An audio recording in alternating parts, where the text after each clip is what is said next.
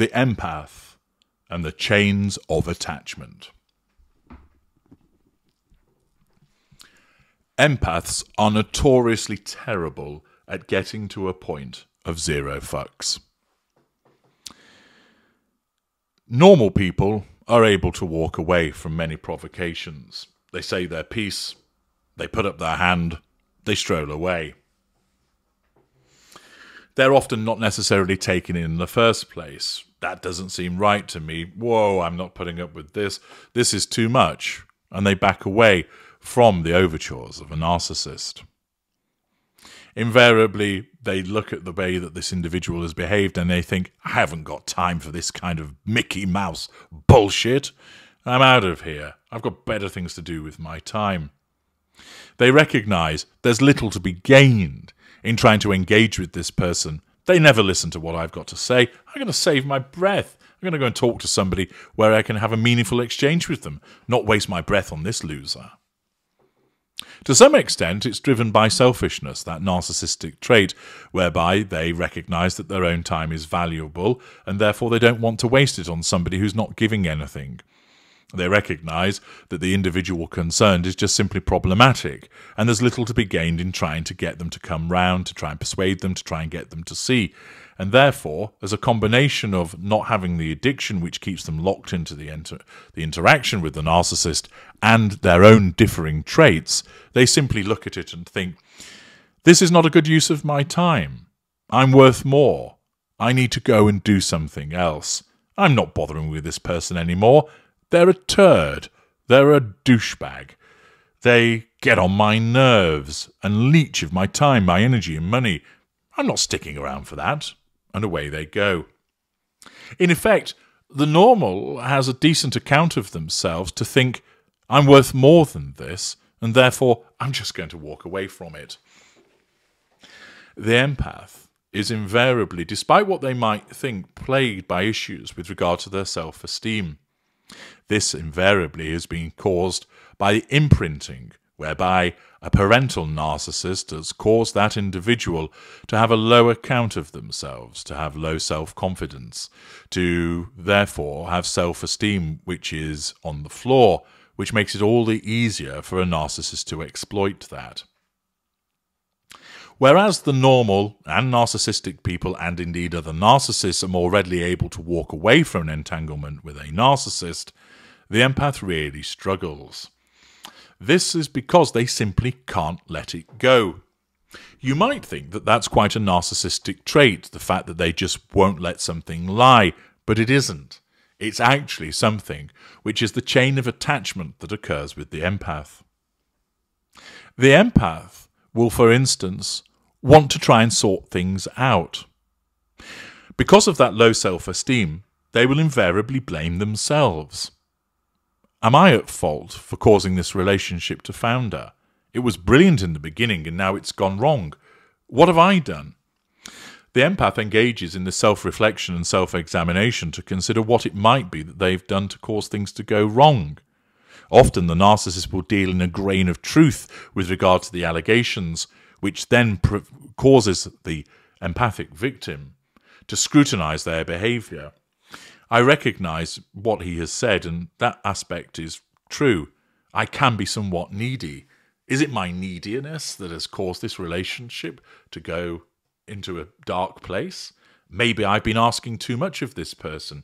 Maybe I've been too selfish. Maybe I haven't been accommodating enough. Maybe I haven't concerned myself with their needs. And thus, the empath is gripped, held in place by that chain of attachment as they consider what they might have done wrong. A normal will just think to themselves, I gave the best of myself and it wasn't good enough for them. I've not done anything wrong. This person's an idiot. I'm gone. But for the empath, they engage in that self-flagellation and consideration of their own activities. In other instances, it's, I need to make this right. Whereas the normal will think, relationships sometimes don't work out. Let's not sweat it. I'm out of here. The empath can't do that. They're plagued by guilt, the corruption of their empathic trait of honesty. I feel bad if I walked away without trying to solve it first. I've given vows. I need to adhere to them. I feel that I'm partially responsible as well, and therefore I ought to work hard to try and resolve this conflict that has arisen. The empathic trait of the desire to heal and fix becomes corrupted by emotional thinking as that chain of attachment is yanked, keeping the empath interacting with the narcissist, trying to solve the unsolvable. Often, the empath has no idea that they're dealing with a narcissist, and in the circumstances, they continue to flog that proverbial dead horse, trying to find a solution to something that they don't even recognize what they're dealing with. In other instances, the chain of attachment is linked to narcissistic traits of pride, of vanity, of anger, of argumentativeness. I'm not letting this person treat me this way without giving them a piece of my mind, thinks the empath, for once standing up for themselves. I'm not letting this pass any longer. I need to tell them that they're out of line. This is particularly the case where the narcissist is revealed to the empath so they know that they're now dealing with a narcissist. Rather than think to themselves, goody gumdrops, at least I now know this information and I'll use it to my advantage, there is, driven by emotional thinking and the corruption of the truth-seeker trait, that often irresistible desire to turn around to the narcissist and say, I know what you are. And thus, spend time, wasted time, trying to convince somebody who is programmed not to see it, that they are indeed a narcissist. Sitting down and explaining to them, sometimes in a moderate and accommodating fashion, other times tinged with anger, that you are the problem, you're the narcissist, I know this now, and I want you to know that I know this. Once again, a chain of attachment between the narcissist and the empathic victim. This is something we exploit. The fact that you are unable to walk away, it's a weird kind of paralysis in a sense. You're paralyzed by not being able to depart the interaction with the narcissist, but you're not paralyzed because you continue to do something. You continue to try and resolve the conflict. You try and get to the heart of the matter. You try and sort out what the arguments are about. You look to pour oil on troubled water.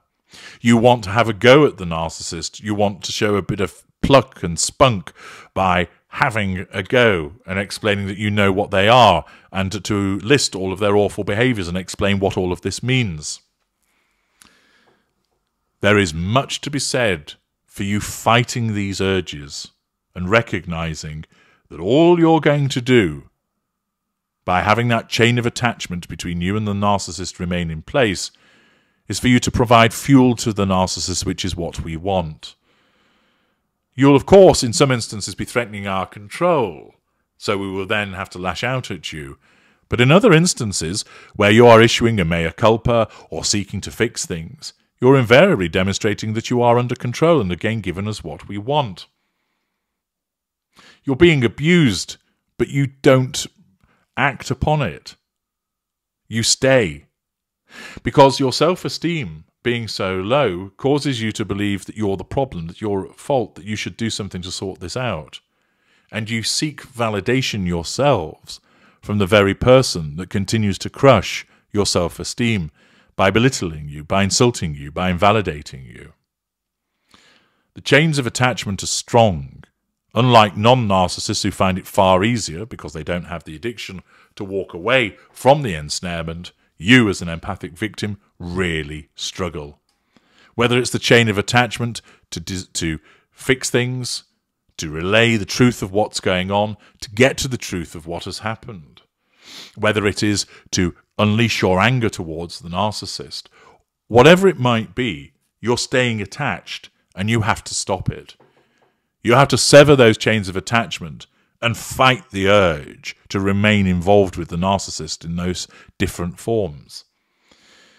Whilst it is often a powerful force that's trying to cause you to remain involved, you have to recognize that all you're doing is giving the narcissist what he or she wants, and you're increasing your own emotional thinking by remaining in the arenas of interaction, and thus making it even harder for you to retreat and move forward. Whatever is telling you that you need to have some form of involvement with the narcissist, it is emotional thinking. It is not logical. And you are bound by those chains of attachment, unlike other categorizations of individuals. Know it, recognize it, and most importantly of all, utilize my work to do something about it. I'm H.G. Tudor. Thank you for listening.